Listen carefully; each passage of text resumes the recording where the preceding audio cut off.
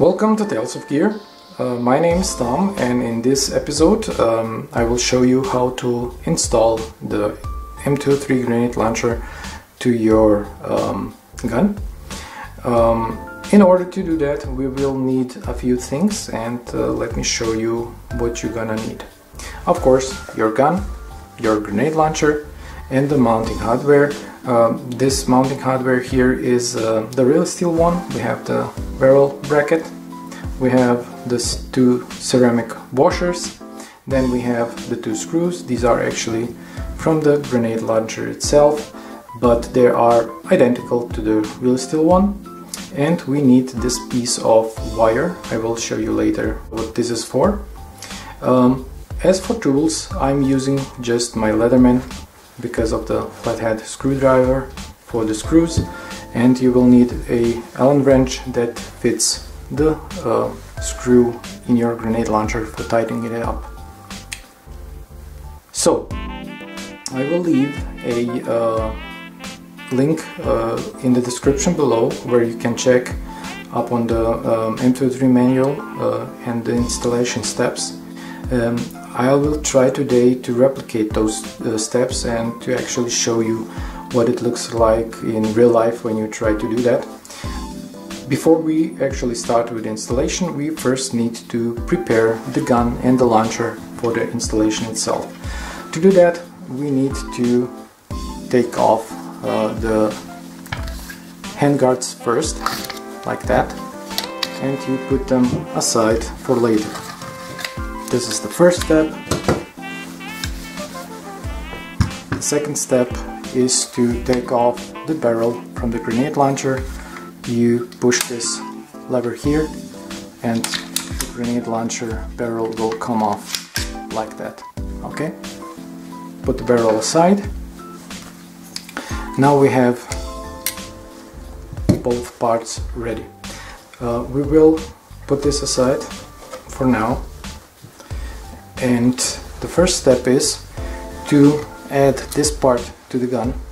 I will do that like that so you can see it. I will turn the gun upside down, and the idea behind that is to get this pin here inside the delta ring, and you need to align it with the receiver.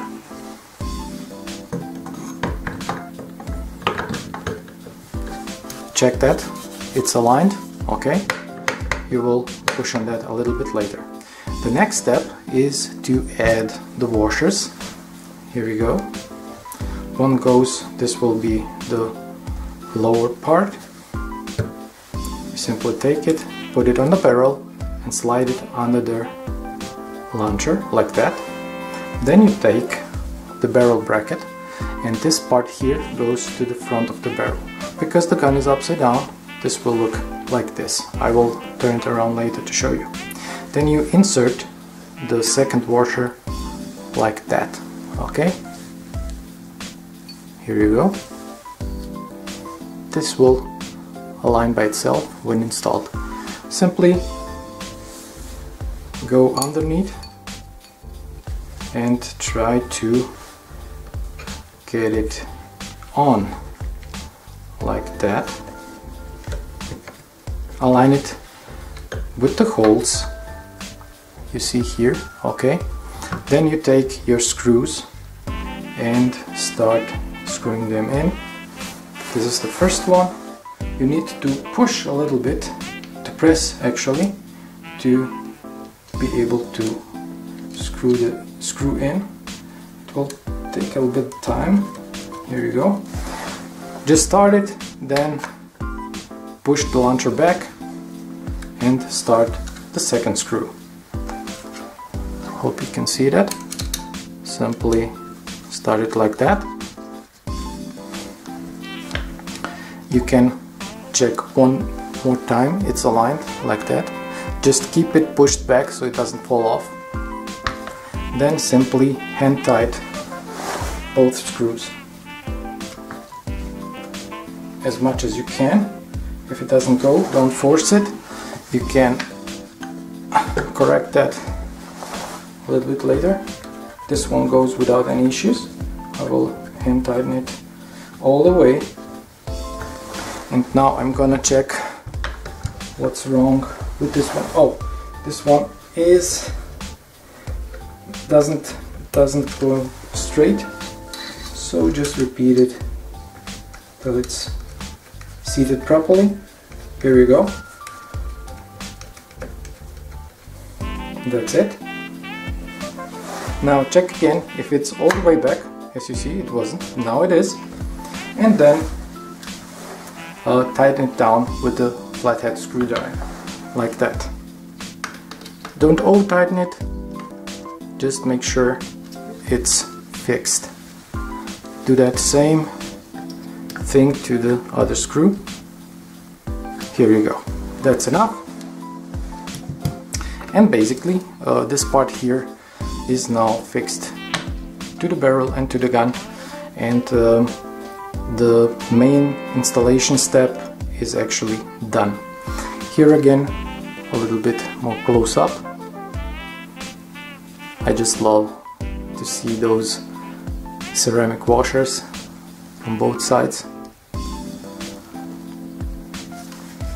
Now, to finish off, we will do the airsoft step. This is just a little bit to screw down this screw inside of this to create more tension, but don't over tighten it so you don't break the ceramic washer. Just a little bit. That's it. And you can now, before we put back the barrel, we're coming to the step of adding this locking wire. This wire is around 8 inches long, around 20 centimeters. This is how much you need, and I will show you how it's done according to the manual I've mentioned before. So you can start from either side, left or right, whichever fits you best. I will start on this side because of the camera, so you can see. First thing you do is to insert the wire through this hole on the screw. Let me show you. See it? So this is the first step. Insert it. Here you go. Find the middle of the wire, like that. So then twist. The twist should be tied around the screw, like that, and the twist should be around 1.5 inches or like 3 centimeters long. The idea behind the twist is so it can get around to reach the other screw. We'll do it a little bit more.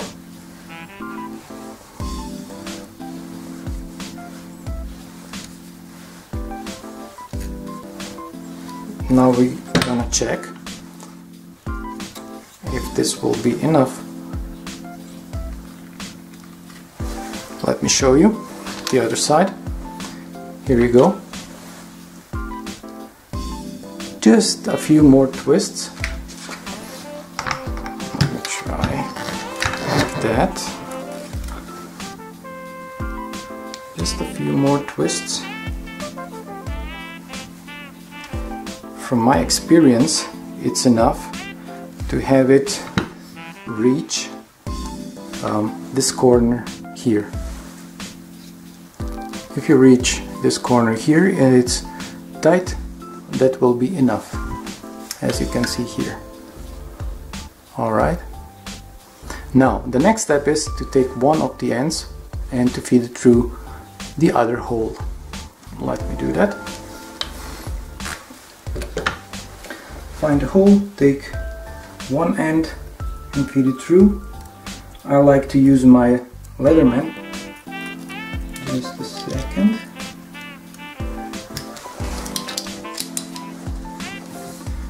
Take this end and pull it tight, okay? Then go counterclockwise, as it says in the manual, around the screw head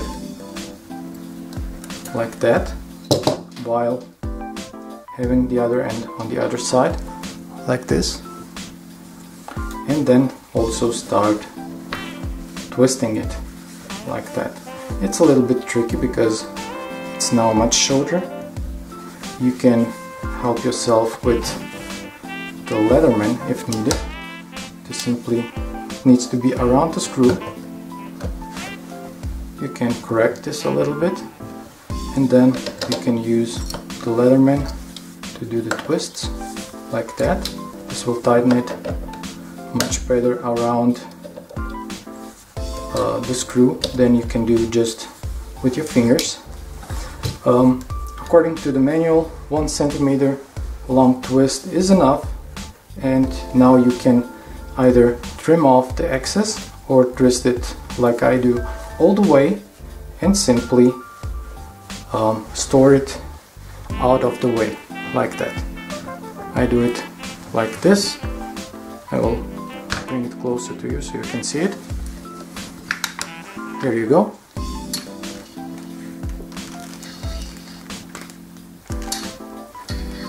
It's tied around the screw, stored away.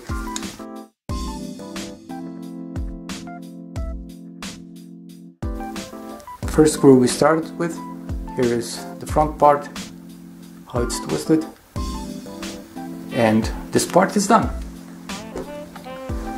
The last step is to add the barrel. Simply slide it on like that. Here you go. And then you can attach the guard like that, and you're done.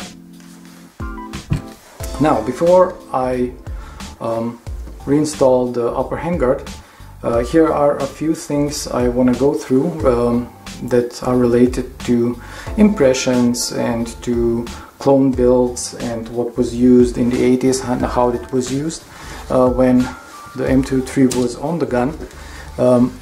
First off, I'd like to point out the things I'm going to say are related to Navy SEALs in the 80s and very early 90s.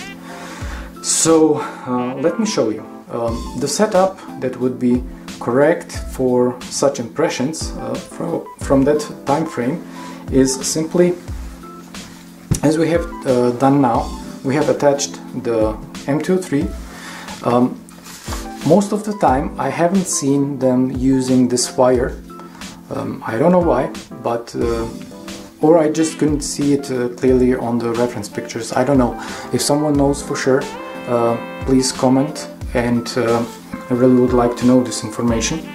Secondly, they have used this handguard like that.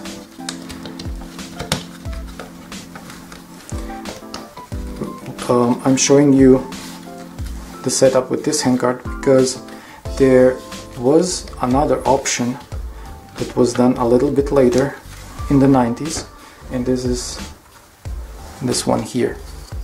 This is the original Colt handguard with the original M203 leaf sight attached. This is how I bought it, and it's a pretty cool piece in my collection. I love it, and it looks very cool on that. We will attach that a little bit later, but for now stick to the Navy SEAL setup.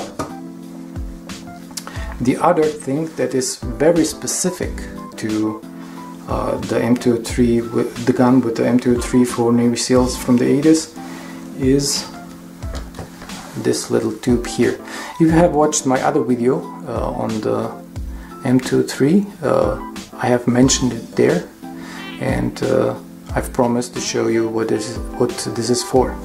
Now, this is a simple piece of tube that can fit on the front part of the barrel, and let me show you how this is done.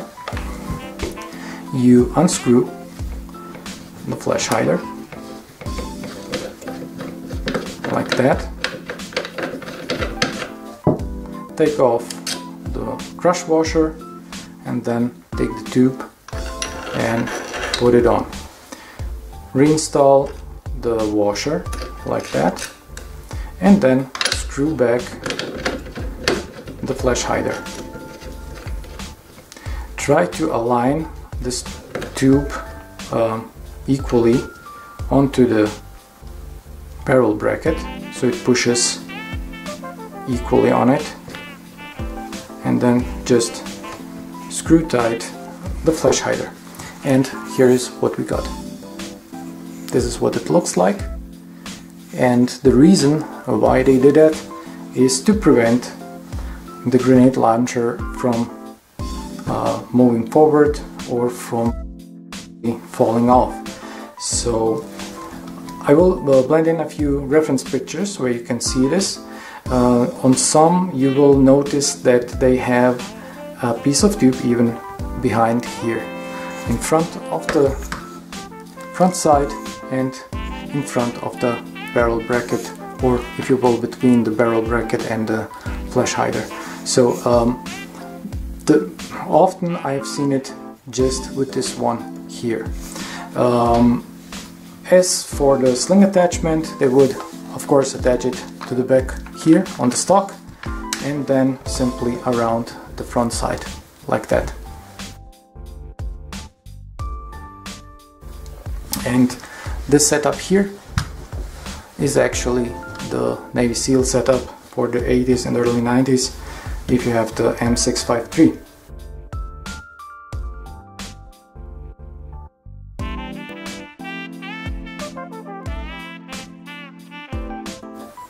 Now, let me show you a few other things related to the M203 that can be added to the gun. This is the M203 sight, and let me show you how to install that. Simply take your gun, you will see this hole in the carry handle, and here is a little dimple on the side, as you can see. You don't need to take out this screw, simply unscrew it far enough so you can slide on this side. Align it with the hole and the dimple, like that. Here you go. And then take this part here and push it till it's fixed, like that. Or you can also move it forward like that, and then screw tight. Here you go. And this is it. It's installed and it looks like that. Now you can, when you use it, you open up the front, the back side of it, which will look like that. Both are adjustable, up and down, and of course here is where you adjust your range. This is 50 meters and all the way to 400 meters. This would look like that, very steep angle. So this is one type of sight, and as you have seen before, this is the second type, the leaf sight. Let me show you how this looks. Taking off this handguard and now installing this one here.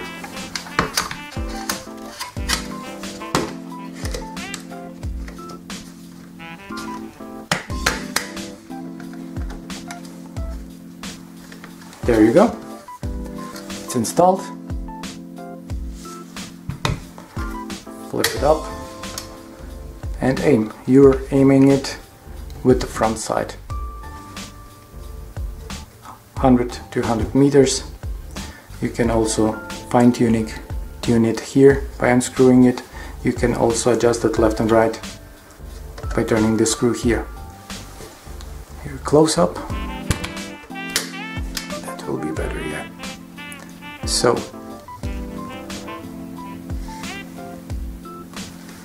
this is what it looks like with all the attachments related to the M203. I think it looks pretty cool. Only thing is that I haven't seen this one in use on carbines. Also not that much this part here. They simply tend to shoot it without the sights. We're coming to the end of this video.